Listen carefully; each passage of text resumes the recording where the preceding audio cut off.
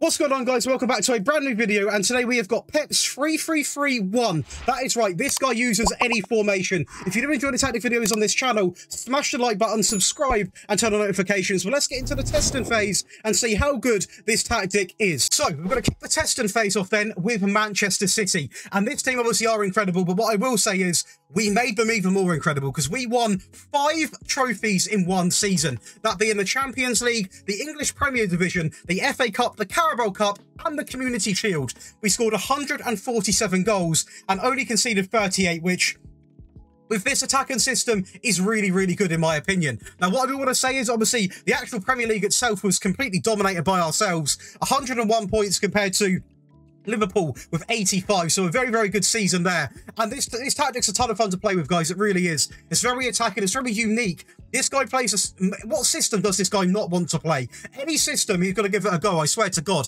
Obviously, a very, very weird-looking system, I will say. Going over to let's do some of the team stats first. So, as you can see, most points per game, most goals at 147, most shots for at 974, fewest shots against at 349, most possession at 61%. So, a lot of the key stats going in our favour.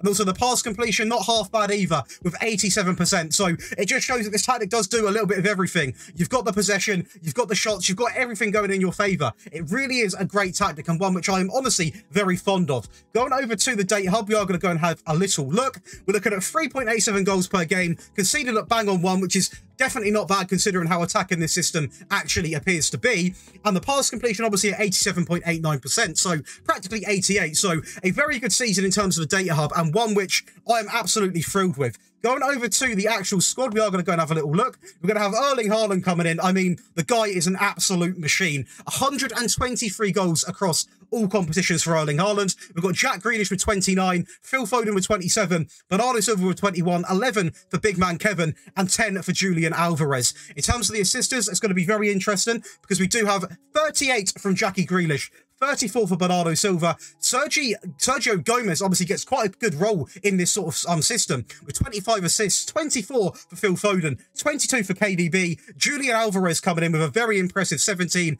and Erling Haaland as well, impressing me quite a lot with 12. So do you know what? A fantastic season with the stats. It was bound to be with this team at the end of the day, but still very impressive the overall results, and what a start to this testing.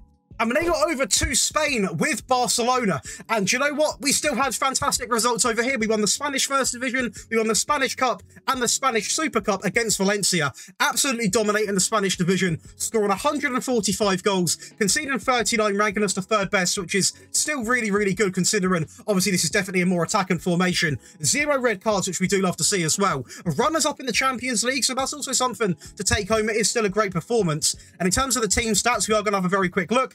Dominated by Real Madrid and Barcelona, as always. Most points per game at 2.74. Most goals at 145. Most shots are at 902. And most possession coming in with 63%. So although this is a 3 at the back system, you are still going to easily maintain the ball. And I'm going to explain how you do that when we break down the tactic. But do you know what? Another fantastic season. Pass completion also looking very good at 89%. So a real good dominant possession tactic as well. And one that just absolutely blows my mind. Going over to the data hub, we are going to have a look. We're looking at 3.82 goals per game, basically 1 goal conceded a game as well, and obviously the pass completion we just discussed. So a fantastic season, a lot of goals going in, and I do want to say this right now, this tactic is designed for more elite teams. Obviously, it is a Pep Guardiola tactic. We tested with Pep Guardiola teams. It is made for teams of a certain calibre. You're not going to see Leeds United roll with this in the Premier League, so that's just an example. But this is designed for obviously more elite teams because you're not going to play this with a low standard team, obviously, but it is a ton of fun to play with if you've got a team like this, or if you built up a team like this over time.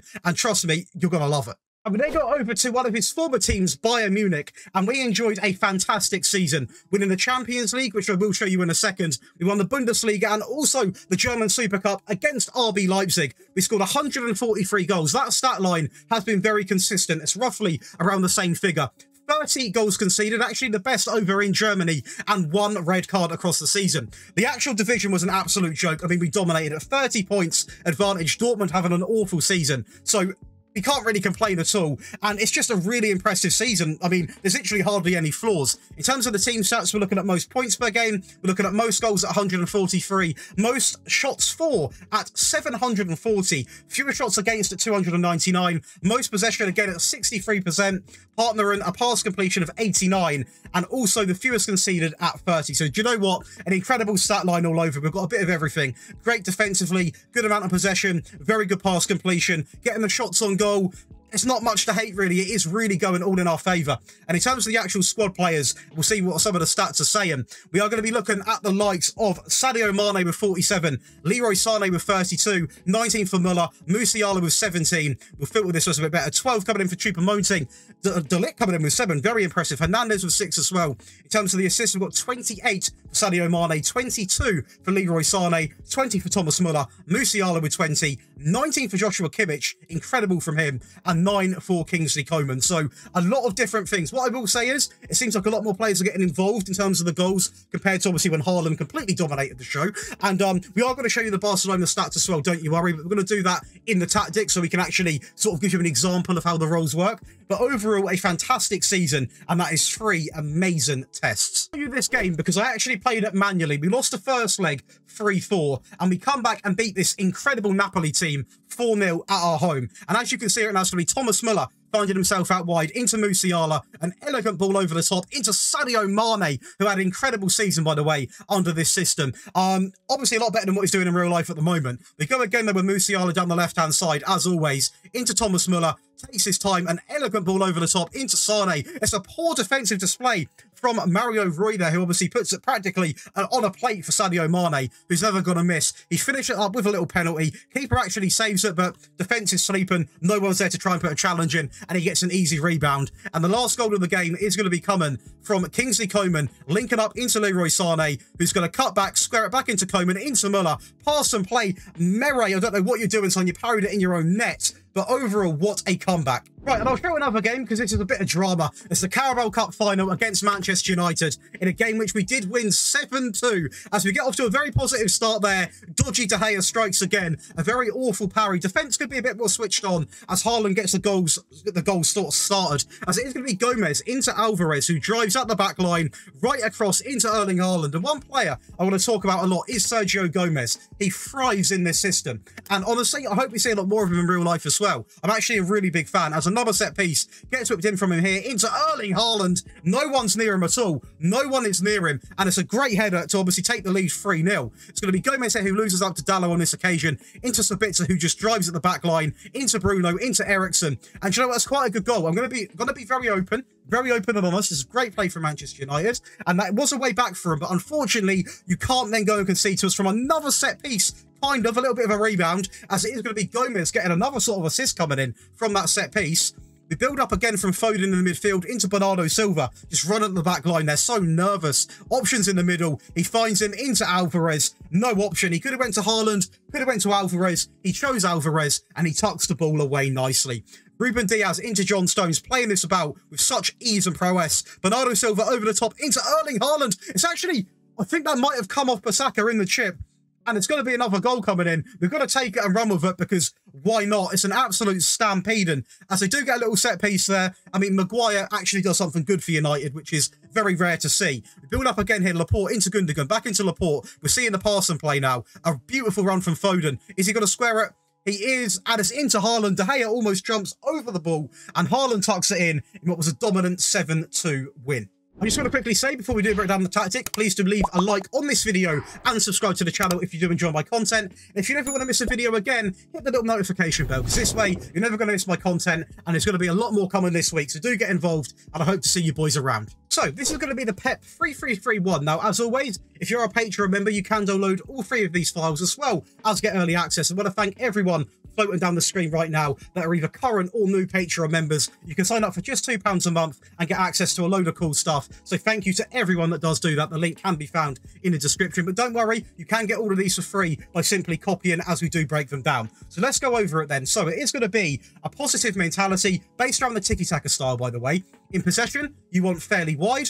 Play out of defence, it is a Pep Guardiola tactic at the end of the day. Much shorter, slightly higher tempo, work ball into the box alongside of low crosses. In transition, you want counter press, counter, distribute quickly, and distribute to the centre back. So obviously, we're not going to distribute to the full backs because we don't actually have any. So there's no point in having that on. And also take short goal kicks.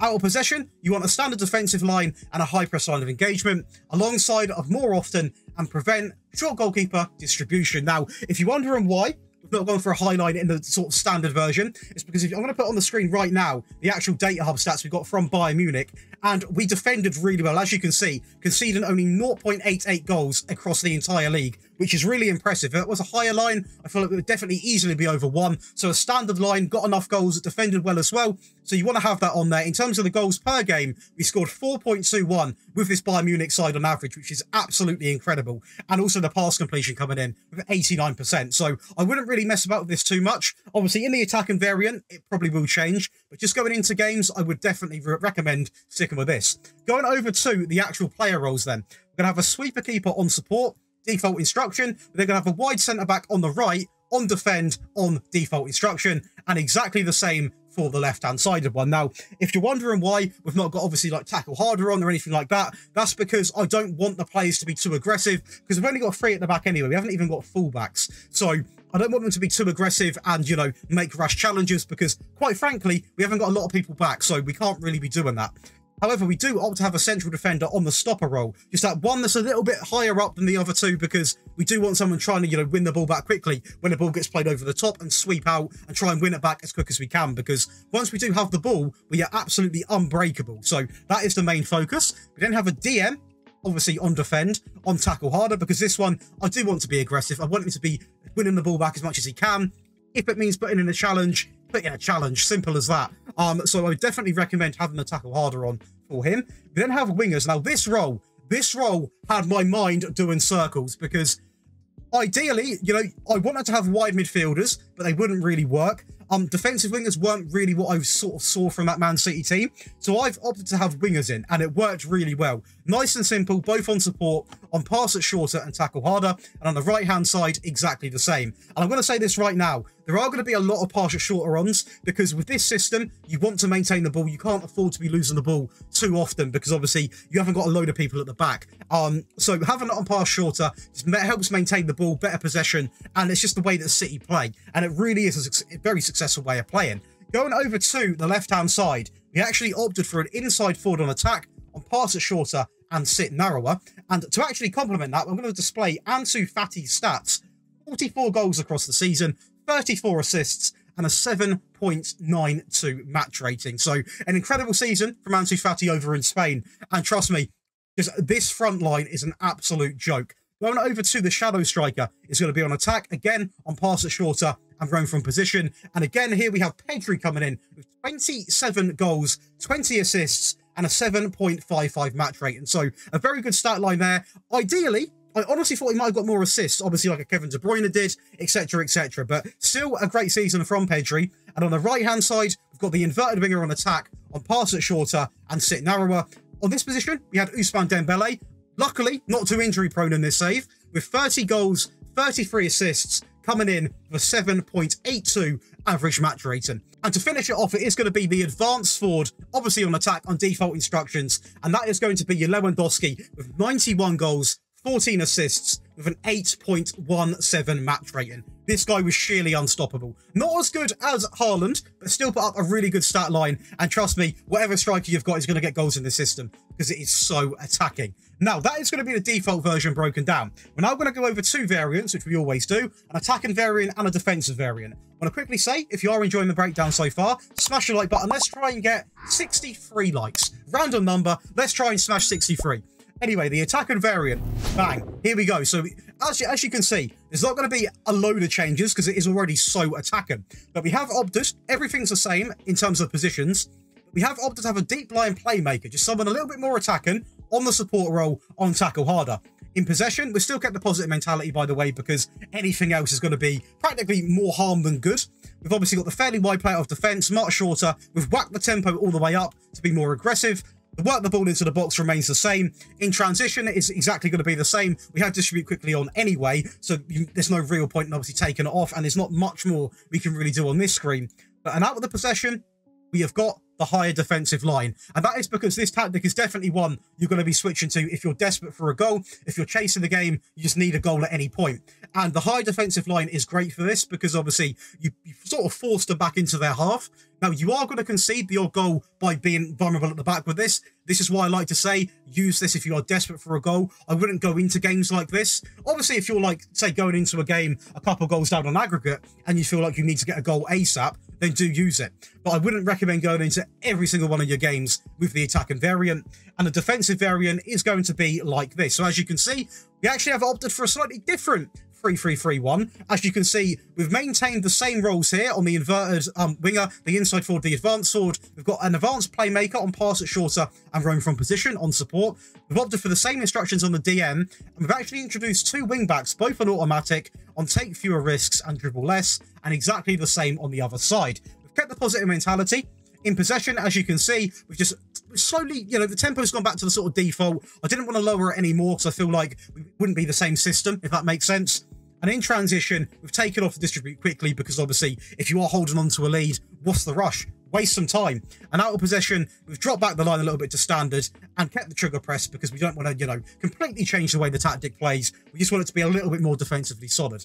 And that is going to be 3 versions of the Pep 3-3-3-1 tactic broken down. I hope you guys have enjoyed today's video. If you have, please do show some love. Leave a like, subscribe to the channel, leave a little comment on what teams you want to be tested with next and managers you want to see. And I'll see you boys for the next video.